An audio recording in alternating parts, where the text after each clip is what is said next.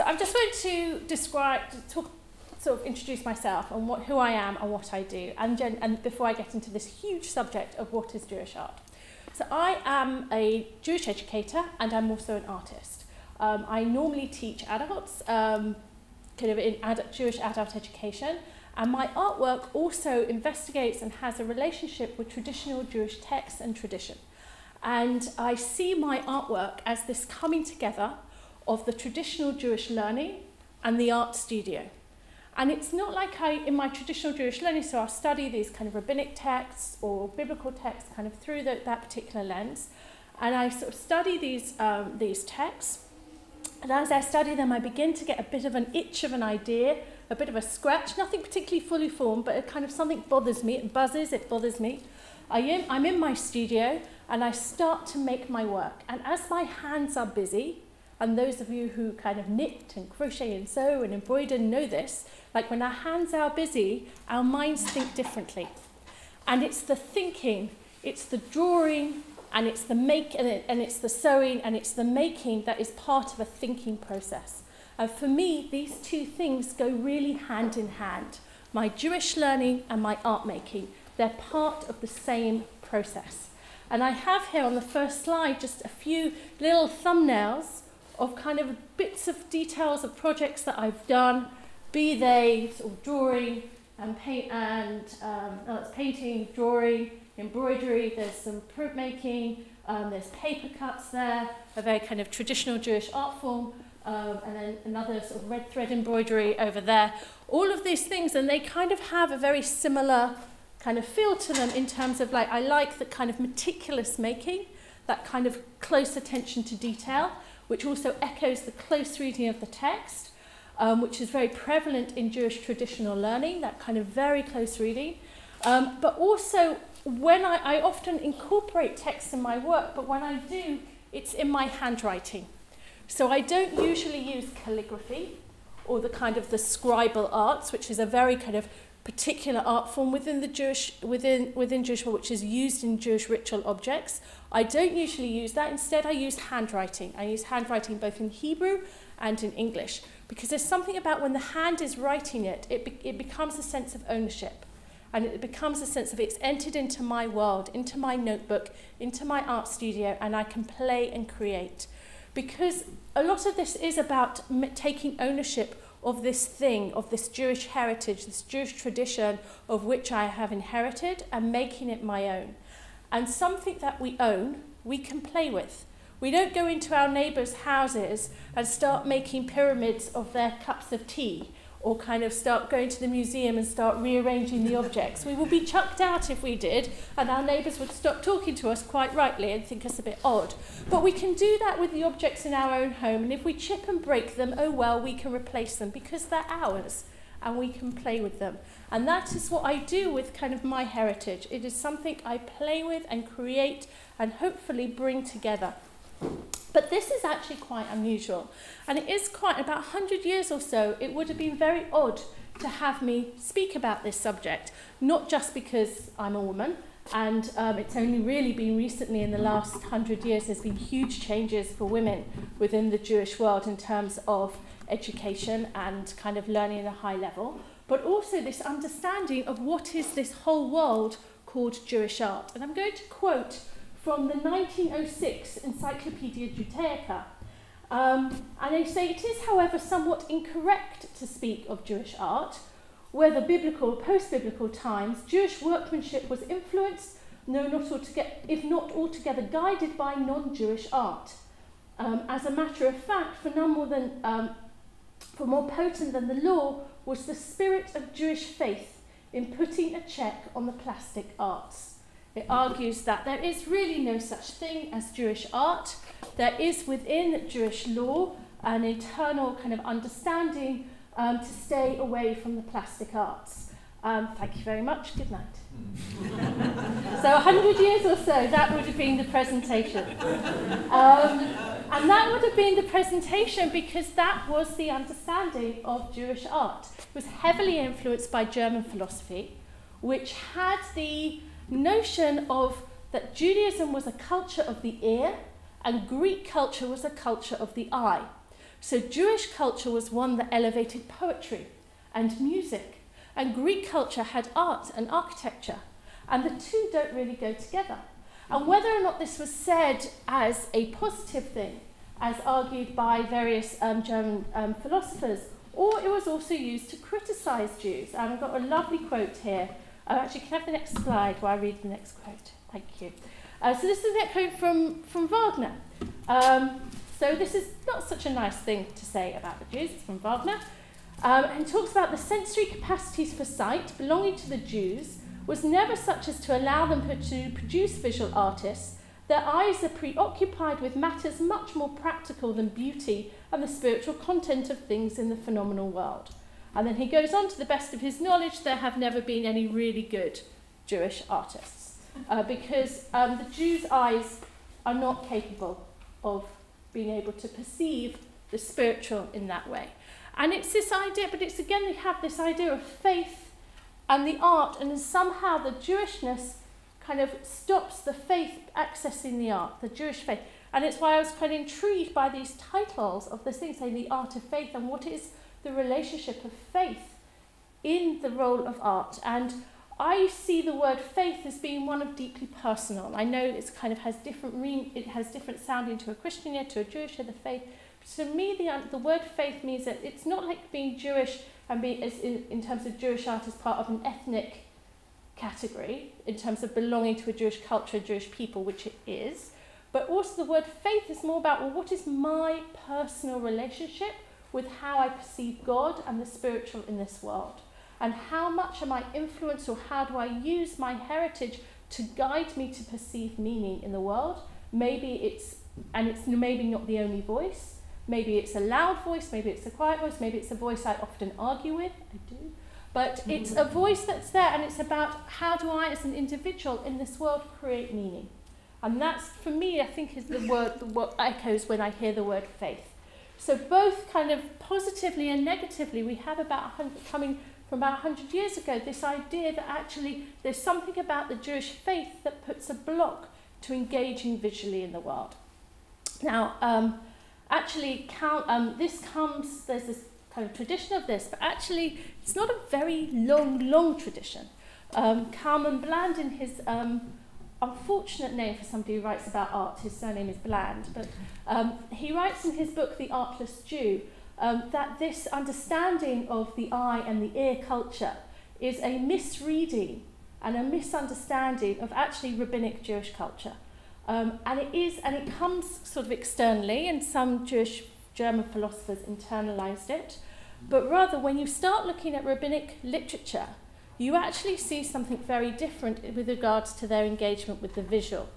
And he posits that it's much more sociological, that we don't find many Jewish artists. It's much more to do with the restriction of guilds. I mean, we're here in this exhibition, we see Sir David Salmon managed to get through one of the restrictions in his time about what Jews were and weren't allowed to do. So the guilds were very controlled, because the guilds were making artwork primarily for the church, and it was in the service of religion, and so it was inappropriate to allow people who do not share that faith to make the articles in that way. So it's much more to do with that sort of sociological thing than it is to do with anything deeper than that. And also the rabbinic world is a world where you take a line and you play with it. You contort it, you play with it, and that level of interpretation is missing from saying, well, look, this is what it says in the Ten Commandments, so clearly that's what it means. Can I have the next slide, please? So here we have the second commandment, and actually here is where we have a kind of theological difference, because the commandments are laid out differently depending on what different religion and denomination you are. For the kind of Talmudic, and it's really kind of the Talmudic rabbis, they interpret the second commandment like this, and they say, you shall have no other gods besides me, you shall not make yourself a sculptured image, or any likeness of that which is in the heavens above, or the earth below, or in the waters under the earth, you should not bow down to them or serve them. So that is how the Talmudic rabbis punctuate this, and as we know, punctuation is key, because this is not how it is punctuated in other faith traditions. In other ones, you have a little pause here. So you shall have no other gods apart from me, and you should not make for yourself any sculptured images are actually belonging to separate clauses. For the Talmudic rabbis, it's the same one. And so when you start looking at Rabbinic Judaism, which is earlier than the German Jewish philosophers who said the eye, the ear separation, when you start looking at those early Rabbinic texts, they don't make those separations at all. But rather for them, making a sculptured image, being involved in the plastic arts, is all about idolatry. And that you shouldn't be involved in making idols, and you shouldn't be involved in worshipping idols. And that is the rabbinic understanding of the second commandment. And so this whole kind of Jews don't have a visual culture or are iconoclastic because of the second commandment is a sort of, it's not accessing that whole area of rabbinic thought. It's accessing a kind of German Jewish philosophy, but it's not accessing the whole area of rabbinic thought, which Cameron Bland wants to put back into this kind of understanding of what is Jewish art. And so it's linked with idolatry, but it's also linked with idolatry in terms of the rabbinic text, but in a different way.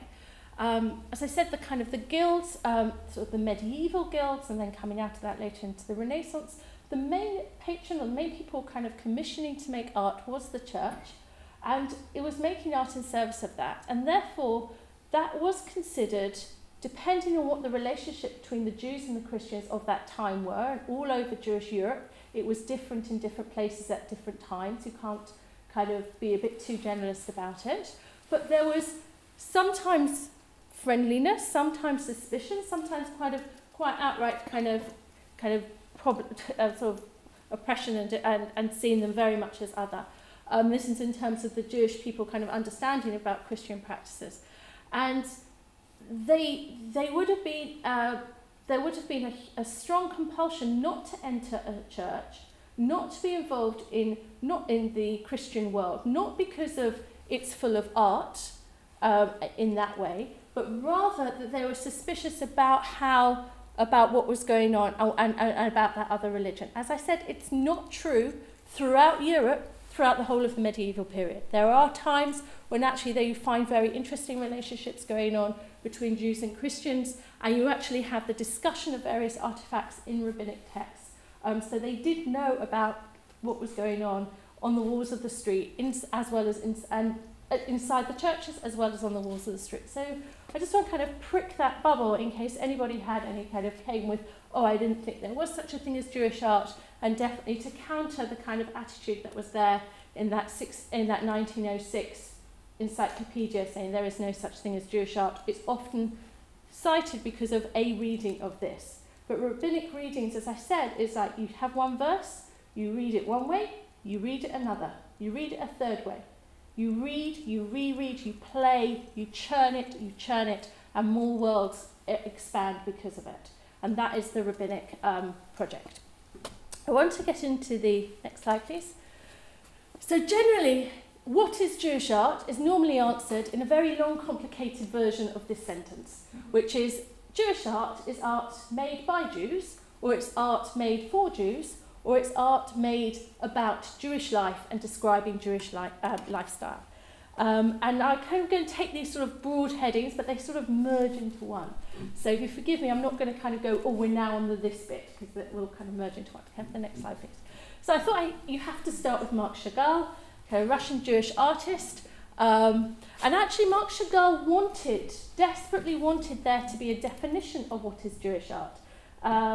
I have a quote here from him, and he says, well, I'm not a Jew.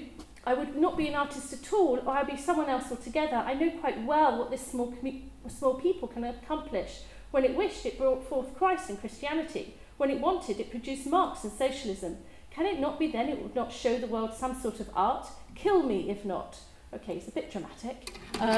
But he was searching and wanting to come for a definition, a Jewish art. He wanted that to be there on the world stage. And this is a relatively early piece of his called I and the Village. And it's this beautiful, quite kind of almost naive kind of thing of everyday life kind of in his village. I think at this time he wasn't living in that village at the time. And it's often kind of, yes, he's often sort of seen as folk art in that way. Can I have the next slide, please? I'm going to show you this sort of drawing. This is actually a pencil and gouache drawing on paper. This is made obviously much later, 1945, sort of coming to the end of the Second World War, very aware of the horrors of what have happened to the Jews. He's used the Christ figure to express suffering and Jewish suffering several times. It's no longer kind of a shock that he does that. But what is shocking in terms of how he does this in this kind of raw drawing, it's a very beautiful drawing. It's only about this big. It's now in the Ben Uri collection in London. I think it's on show at the moment in Somerset House, where they have this show.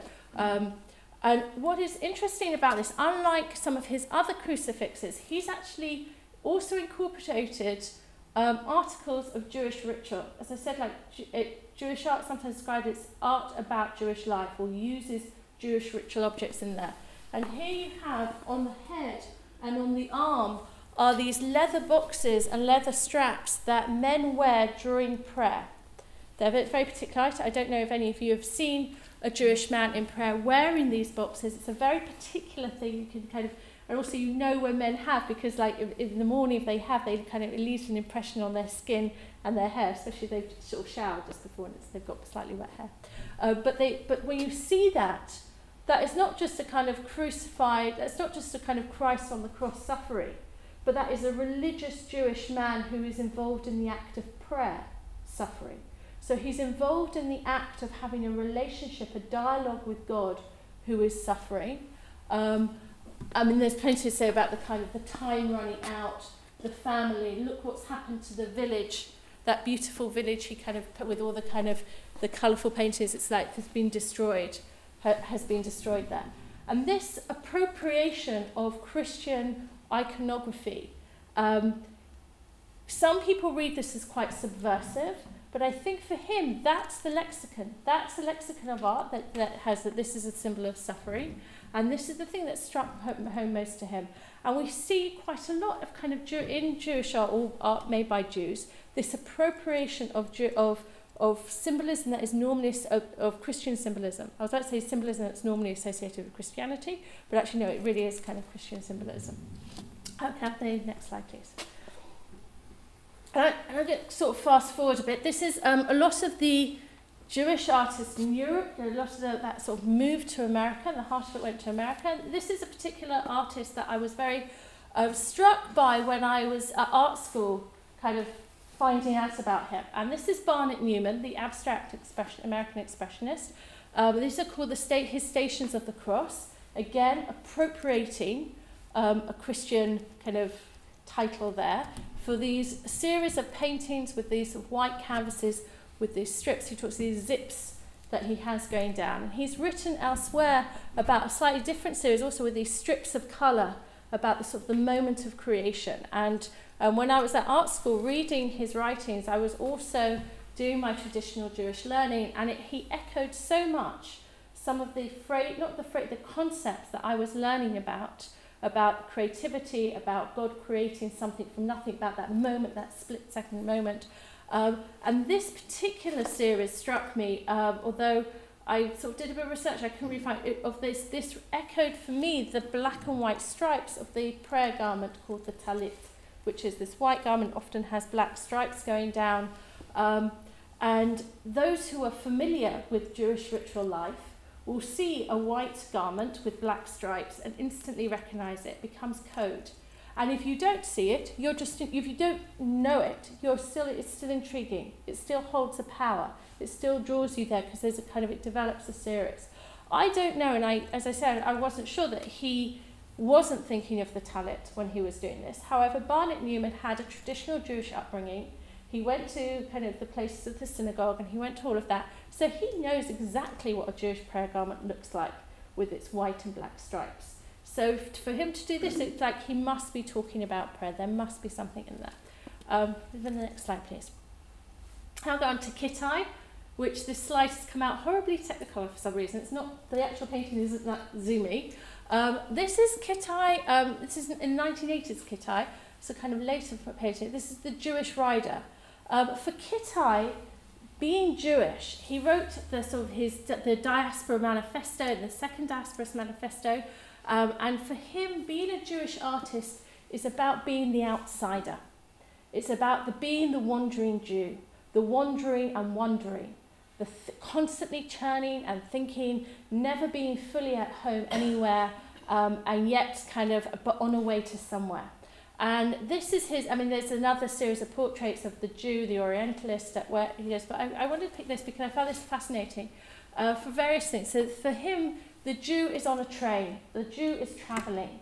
As I said, not settled, not at home, but travelling somewhere. You can't see it. There's a little detail here in the back. Maybe you can up here. There's a cross. So the Jew is going past the cross. He's going past it. He's gone past it. He's gone past it. It's there, but it's in the landscape. He's going past it. And it's quite comfortable, maybe a little bit bothered. There's something, though, a little disturbing about this figure coming along. I was on a train. I think if a ticket inspector had come to inspect my ticket holding a stick like that, I would not feel safe or reassured. But so there is that threatening presence there. So for Kittai, he did feel persecuted. He did feel threatened. He did never felt quite at home. And for me, I mean, I love his stuff, his writings, his art in some ways. And in other ways, it fills me with great sadness that he held so tightly onto this outsider persecuted status. And it's almost like he couldn't be at home in his Jewishness. He had to be a Jew in the presence of the other, but he couldn't really feel at home. And he couldn't really feel at home anywhere. There's another painting he has where he's quoting Walter Benjamin about unpacking my library. And actually very few books have been unpacked in this painting of his unpacking my library. And I was like, looking at it, he's not unpacking, he's still ready to move, he's still on the run. So Kittai, for me, when I was kind of at art school, kind of sort of thinking about this project, how do you bring this Jewish tradition, Jewish heritage together with the art? He was very influential, but also filled me with a deep sense of sadness. The next one, please. Okay. Now move on to, this is Judy Chicago. Judy Chicago, an American artist, feminist artist. This is a permanent installation in the Brooklyn Museum called The Dinner Party. It's a room, a triangular room, and on the dinner party, we have place settings for various women. Mythological women, women from the Bible, women from various myths, women who are often overlooked in their narrative, in their culture's narrative. And she's like going, we're not overlooking you. In fact, come, sit down. Come, and I've laid a table for you. You are part of this. And there's so the dinner party, and each one has it's a fantastic installation, and it's there, and it kind of the sort of care, and like each one kind of needs careful decoding. And it's there as a permanent exhibition there in the Brooklyn Museum. Can I have the next one, please? I want to also show you Elaine Reitchek. She is, she's still alive today. She's a contemporary artist. She's an American Jewish artist. Also works a lot with fabric and with embroidery. She did this fantastic installation at MoMA called This You See. Sort of taking these samplers. She takes a lot of sort of quite misogynist artists, male artists, who and sort of recreates their work in fine needlepoint. But she also kind of has these fantastic quotes about the act of sewing. Because I wanted to show you this, and also Judy Chicago, because a lot of the questions about is there a Jewish art form, is there a Jewish heritage of Jewish art, begs the question about, well, what do you call art? Is art, in terms of high art, is art the only kind of the oil paintings that are there kind of in the proper art gallery? Or do we call kind of very finely made craft art as well, art that will be used? So the silversmiths, the embroiderers, the people who don't sign their names to their work and yet make our world much more beautiful and make our faith much more beautiful and enhance the religious life. Be that kind of making the sort of the long tradition of kind of embroidery that's used in churches and also in synagogues, that places of prayer are full of the handiwork of people who have made this. And often when we discuss kind of the art tradition, we have to kind of, we're sort of more and more having to include craft and the meticulous making that goes onto the craft and the art form that is. And you have artists like Elaine Wrightcheck, who's taking that form of embroidery and using it, and it's very much in an art gallery. These ones. I do like this quote from Colette. I don't much like my daughter sewing, she's silent, and she, why not write it down? The word that frightens me, she is thinking.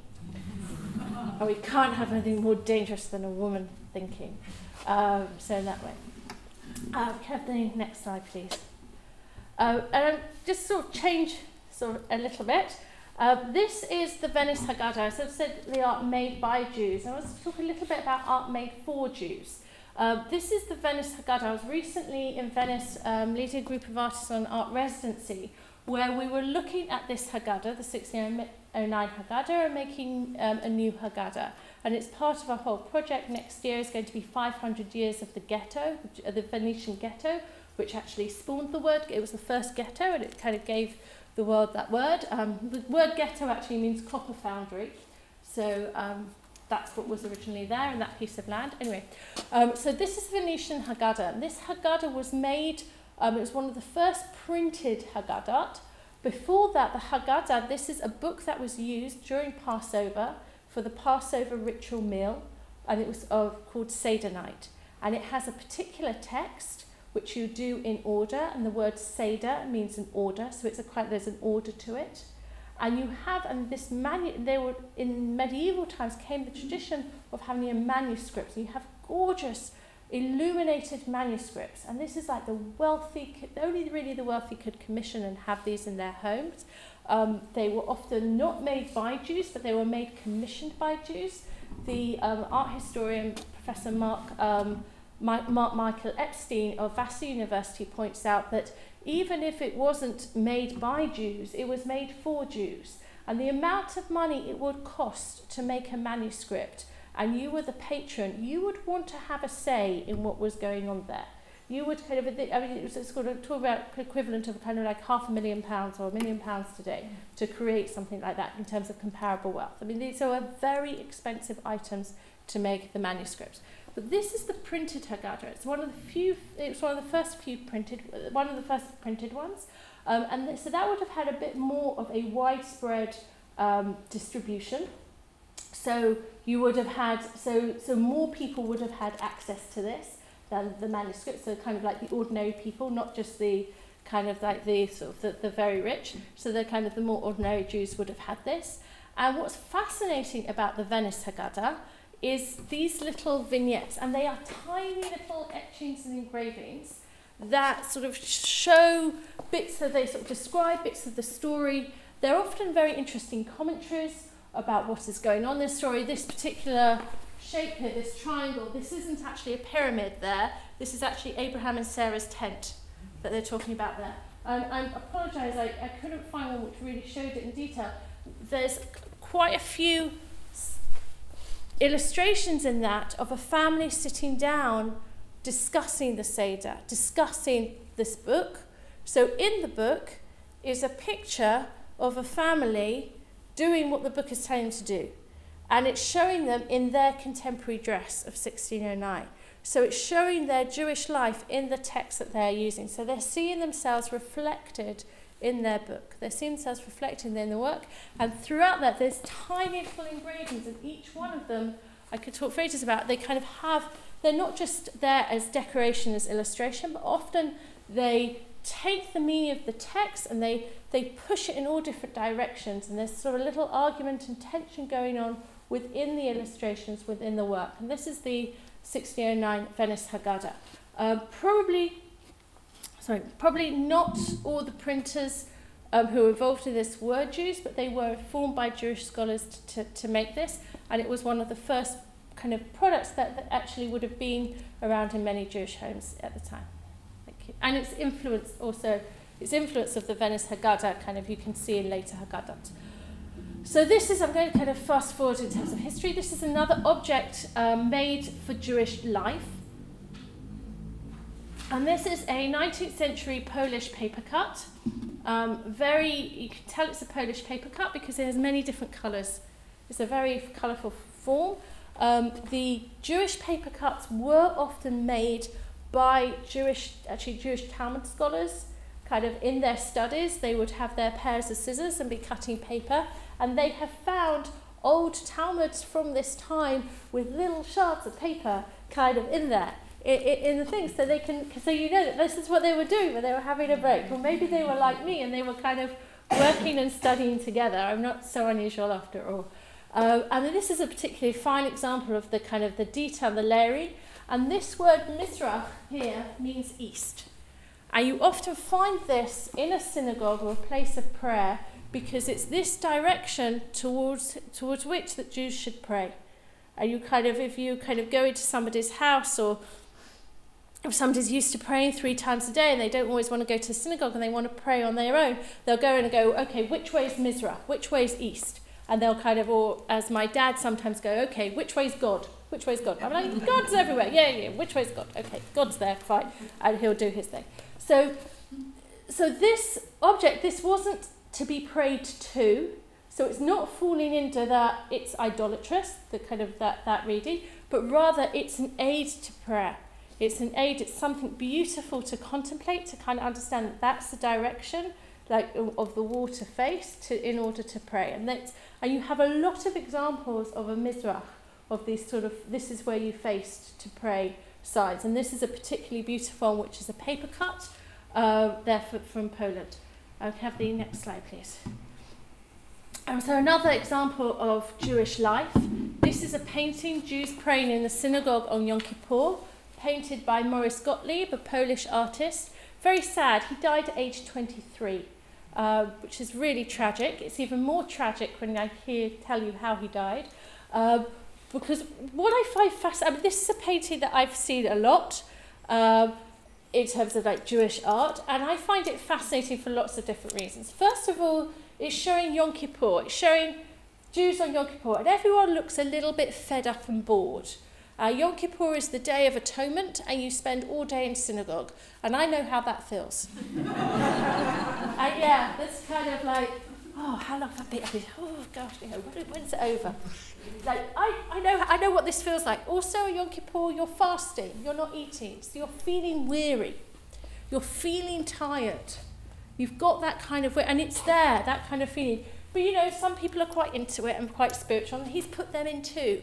And this is why I love this, because I kind of love looking at the faces and kind of trying to think like, yes, I remember what it's like to feel like that. I also like this because it shows men and women, unusually. So often when you look for Jewish life or kind of images of Jewish life, you see lots of men doing their men things. And you don't necessarily see the women, or if they do their women, they're doing their womanly things away. They're maybe lighting candles, or they're doing something, but they're not really there in the synagogue, in the prayer spaces. Now, they're not in exactly the same space. They're in the women's gallery, which is sort of a bit higher. So they are away, but they are, he's put them in as part of the painting. Other things to say, I love this little boy here who's wearing a dress. I love to think that he's thinking he's wearing a dress. He came wearing a dress again. He's wearing a dress again. But it shows that actually the kind of the colourful clothing that they would have been wearing. This is a very important festival day, and he's put that in there. And Maurice Gottlieb did these series, or started to do these series of paintings in Krakow to show and describe Jewish life in Poland. That was his aim. Unfortunately, he died at age 23. And the story goes, he died at age 23 of a broken heart. Because possibly the other reason why he put the women in there is because he had this strong, unrequited love for this woman here, a woman called Laura, who he wanted to marry, and she turned him down. And she actually kind of got engaged to someone else, and he kind of did lots of quite reckless things, including going out in the snow in the Polish winter and deliberately catching a cold and getting ill and not getting treated and dying. And that's why he died. It's very sad. It is very tragic. And actually this is him. They say that this is him and this is how that he put there. And it's a very sad, but I do love this painting because it shows so much of Jewish life. It shows that love, that romance, that living, that you fall in love, you get your heart broken. It's not all about God. It's not all about that. It's also about the kind of the living that goes on. And so you have all of that here in this fabulous painting. Have the next one, please. What's the thing, the old man in front of them? Oh, so this. Yeah. This is the scroll of the law, the Torah. And it's a long piece of parchment that has 2 wooden poles. So it's wrapped round, so it's together. So when it's held like that, but when it's read, it's opened. And it's worn with a sort of garment, a Sefer Torah, the cover over it. And there would have been sort of a metal plate, which is an echo of the high priest's breastplate is on the front of it. So much actually about this sort of Jewish life is taking elements of the temple and translating them in the synagogue. And so we don't have a high priest with the high priest's clothing.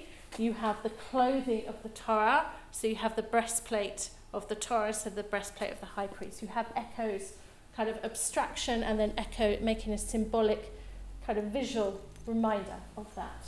Thank you, that was key.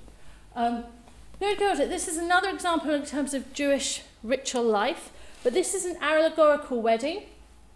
This is by artist Ephraim Moses Lillen. It's beginning of 20th century, and this is showing, it's a kind of, in the future, it's kind of one of those ones. So you have the exile, and then you have redemption, and in the middle you have a marriage. And we know it's a marriage because of this. You've got 4 poles, and I said to you before about the white garment with the black stripes. So that prayer garment is often used to make, it's called a chuppah, the wedding canopy, under which you stand when you get married. So it's very, the wedding canopy actually today, you can see some really lavish ones, but it's basically the same thing. It's a white, it doesn't have to be white, it's a square with 4 poles under which the bride and groom stand with attendants. And that it's called under the chuppah, under the wedding canopy. And we use one of those when we have Jewish weddings today. And it's a very kind of important symbol, and like various kind of stuff is said about kind of like your doors should always be open. It's so symbolic, but also there's a symbolic covering between the man and wife, that you're kind of forming one unit under this wedding canopy. And so this object, this ritual object, is something that we use today, we still use today in today's Jewish weddings, and it's been appropriated by this artist to talk about this allegorical wedding, this wedding of kind of like this spiritual feminine. I'm not sure what the man in red, who the man in red represents. He's got a nice dress. I like the sleeves. But it's this kind of this wedding, this coming together of the masculine and the feminine. And this actually kind of coming together of a wedding of a love, masculine and feminine, is a very important concept in Jewish mysticism. That this bringing together of heaven and earth, of masculine and feminine, of the spiritual and the physical, that they come together, and it's this interpretation of the Song of Songs. And this mystical tradition has driven also a lot of influence, a lot of Jewish artists, including Rothko and others. And let's move on, please. And so this is a contemporary artist, a man called Toby Kahn, in terms of the mystical tradition informing Jewish art. Toby Kahn is actually an abstract painter. He makes gorgeous, like huge canvases. They're a lot of them very contemplative. He's been working a lot actually in hospices and making kind of art in those places. This is actually an Omer calendar. The Omer is the period of time between the Freedom Festival of Passover, freedom from slavery, and then the festival of receiving the law, receiving the Torah, or Shavuot, also known as Pentecost.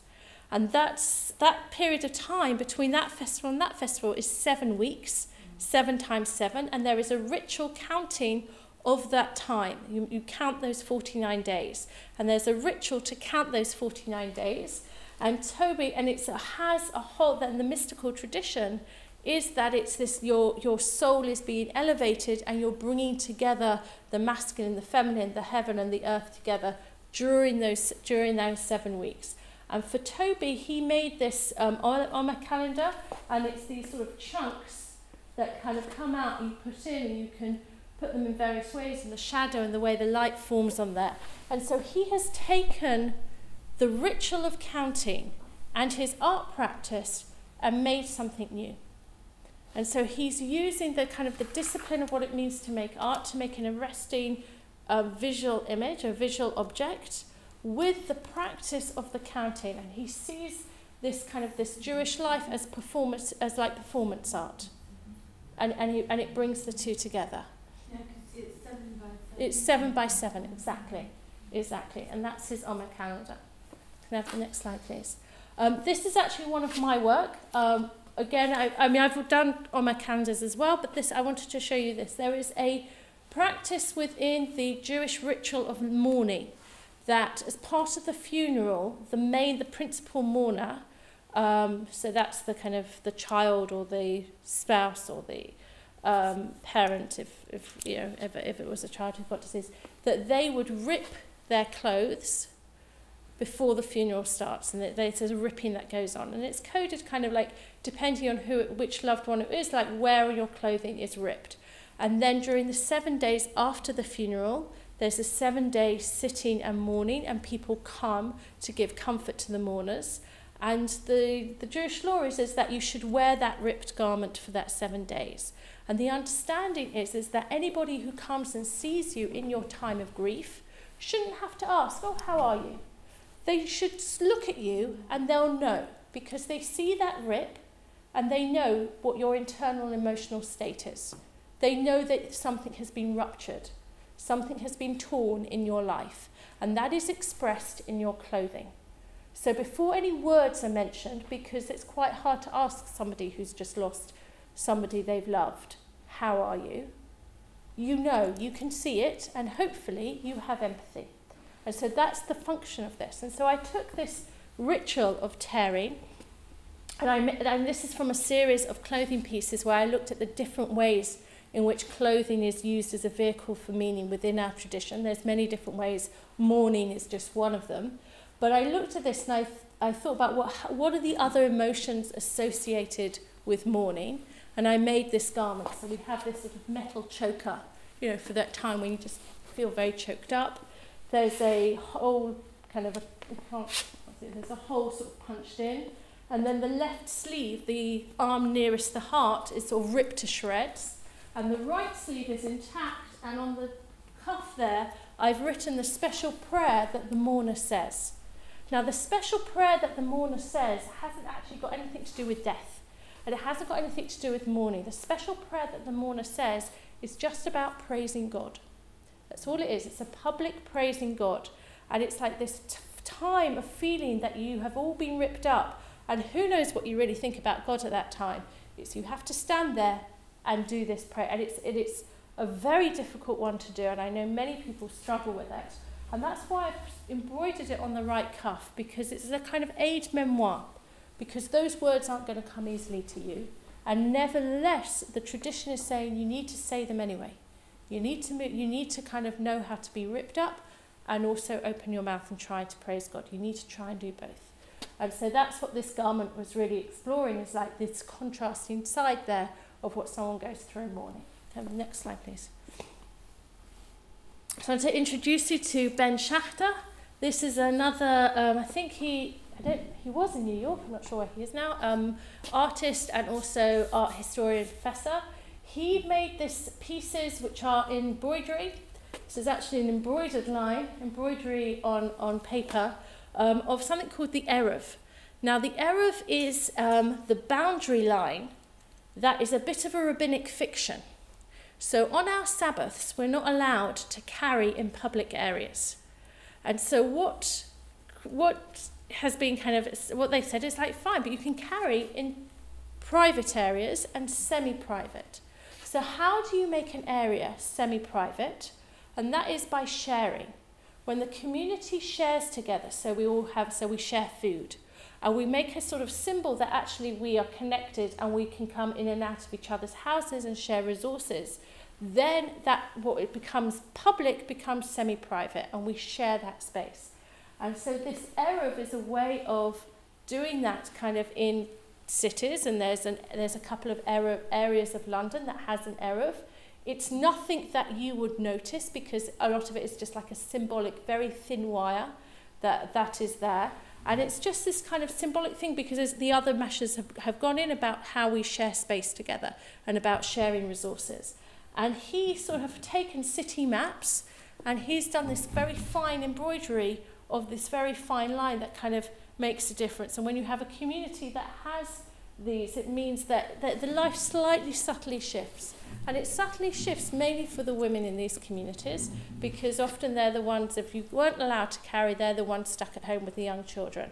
And if you are allowed to carry, you can put that you can carry your kids, you can carry the nappies, you can have it. And it means that the Judaism and the Jewish life becomes something much more livable. And that's the rabbinic project, is to take this and make it, how do we live? Next slide, please. So this is a couple of Israeli artists, and it's called, this particular piece is called Chavruta or Matuta, and it's set out like a chessboard. And Chavruta or Matuta means fellowship or death, which William Morris apparently also quoted, but it comes from the Talmud first. And it says fellowship or death, and it's this project of you are connected with people or you die. And this connection with people, with another person, is an integral part of Jewish learning. So you have, and in the Talmudic discussions, often it's debates between two rabbis, or three, or different generations of rabbis, but the idea of you have a conversation, you have a dialogue, you have an engagement, or you just wither. You either kind of, you can't be alone. And it's forced, and sometimes that conversation can be quite adversarial, and that's why they've got this lovely kind of chessboard here. And they've also taken these symbols, which are kind of often, which are very similar to what some religious Jewish men wear on their heads, called a kippah. And so they've taken these sort of kippah, this which are often worn by religious Jewish men, and they've made a chessboard out of it.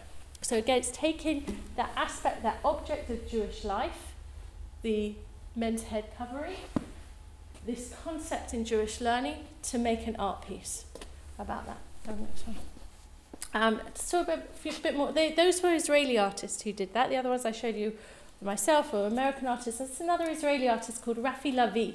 Rafi Lavi describes himself as a secular Israeli. But he's becoming, as he got older, but much more aware actually he's Jewish, of his Jewishness. And what does it mean to be Israeli, and his Jewishness, and the Jewishness creeps in. And this actually is a drawing, he draws on like plywood, or he'll take kind of quite ordinary things and make these kind of very beautiful, subtle drawings with them. There's an very interesting art theorist, writer called David Sperber in Israel. And he writes about the Jewishness of Israeli art, including Israeli secular art, that it has a Jewish twist, that it's there, it's ingrained within that. And you have Israeli artists who will say, no, they're not Jewish, it's not there. But he kind of like, it comes in anyway. And so Rafi Lavi is a kind of now older, and he's kind of acknowledging that, the influence in his work. Can I have the next one, please? And this is a younger Israeli artist called Adi Ness. He's a photographer based in Tel Aviv. Grew up in actually quite a poor development town in Tel Aviv. Very much, there's a lot of stuff about him that he's sort of alienated, not only just sort of from this poor town, but he's also gay, and kind of how that makes his kind of identity fit in with Israeli society. We're going back to kind of looking at how these artists are using Christian iconography in their works. We've got this fantastic Last Supper here. And it's fascinating to think of this. It's sort of the Last Supper, and sometimes it's tagged the Last Supper before going into battle. And then you kind of wonder, like, what's the Judas, like, what is he in terms of translated to the Israeli army kind of world. And it's a very strong, arresting image. And he makes his images, they're huge. They're like huge canvases when they get printed. And they're beautifully staged and meticulously lit and photographed. I went to a talk of his, and he was talking that even the outside light is also staged. It's all there. And the next one. This is a series of his from the, he did a series from stories from the Bible. And this is his Abraham and Isaac. This is the sacrifice of Isaac. the story of the sacrifice of Isaac, of Abraham being told by God to take his son up to the mountain. And this is his interpretation. And he situated these series of Bible studies, these photographs, in poor development towns in Israel.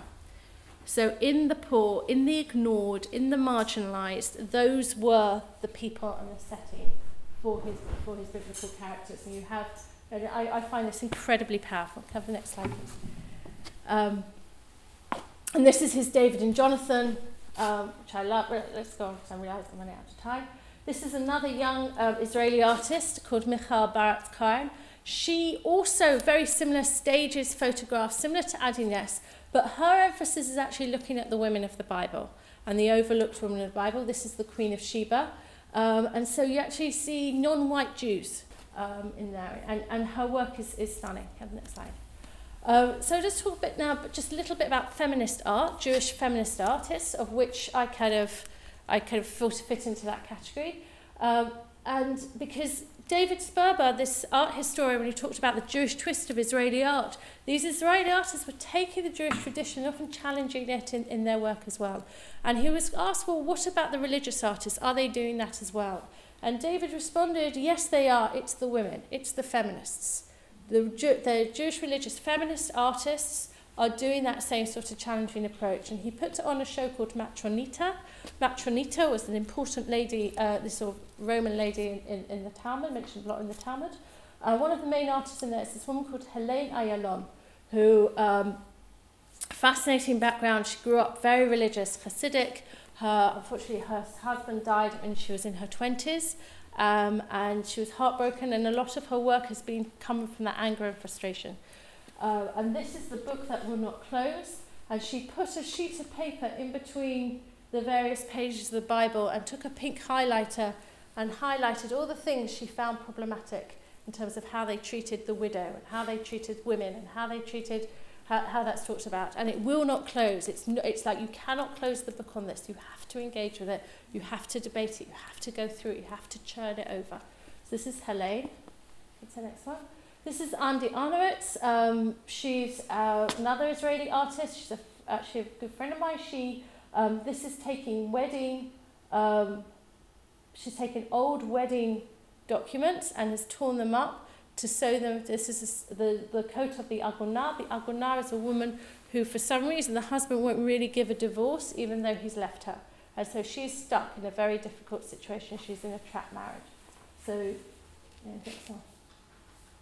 this is actually one of my paper cuts where I've taken different rabbinic texts, which are very problematic in how they portray women, and I've mixed them with these images. And this is about talking about modesty, that women should really be modest in terms of how they dress and how they are, because they should be hidden. And I pulled them out. I don't want them to be hidden. That's not the case. I'm going to finish off talking about this project now, which is my current project, which is this Talmud project, because I often get this sense of, like, when I look over it, and especially they're kind of looking at the feminist lens of the Jew and the artists who also, and we often get asked, well, why do you stay? Why do you stay as part of it? What is your faith? Why are you still there? And it's a really good question, and it's one I often ask. And I started this project. So the Talmud is this huge book. If you learn a page of Talmud every day, it will take you 7.5 years to go through the whole thing. And I know that because that's what I am now doing, and I'm about halfway through. And I'm learning a page of this Talmud, and I'm doing a drawing in response. And the Talmud contains law, it contains stories. It is the source text for that has shaped what the definition of Judaism today. It comes after the destruction of the temple, it comes after the biblical period. It contains stories, a law, and everything from that, but this very much is the definitive one. And when I was doing it, you have this picture here with the eye open. This is a prayer it's discussing a prayer that's normally said when you cover your eyes, that actually I wanted to engage with my eye fully open. I wanted to kind of not be like Wagner saying, no, their eye can't produce. Now I wanted to train my eye to look and to be fully open to the text and the world and engage in that way and engage visually with this text. And the next one, please. So these are examples of my Talmud drawings. And the Talmud is divided up into different sections. And each section of the Talmud, I'm drawing in a different drawing medium. And what I've noticed is that as I'm drawing in that particular medium, it's making me think very differently. And so the making is influencing the thinking. Because I'm making something in collage is not going to be the same thought processes as when I'm making something in pencil, because I'm now thinking differently. And it's thinking about how can that access to the visual open up new worlds of meaning. Thank you. Actually, skip on to the next one. I'm going to finish off with this image. And this is a still from a film that I made about, I was commissioned to make a film with a musician about the Jewish mystical experience. And the text we were given, which is from the Zohar, which is this Kabbalistic mystical text, starts with two friends meeting. They've been on a journey and they meet. And one of them has met an old man who talks in riddles.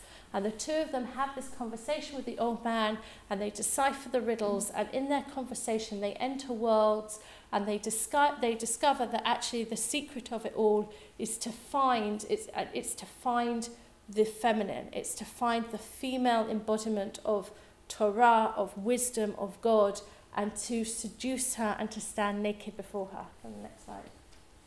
There we go. And is to find, and she's locked in a tower, and the scholar has to go and find her and has to go there. And it's that engagement, that trying to discover the meaning and trying to get to the hidden layers, which is what that whole journey is. Actually, I'm going to ask you to go to the next one. And she is described as the maiden with no eyes, but who is and the eyes. And she's maiden with no eyes, but she sees everything. So it's this kind of, like, she has this little eyeball necklace there. So it's this kind of engagement with the visual that is going to really kind of get to the heart and find that sort of and bring out that female quality that is really there, and if only you can look for it. So thank you.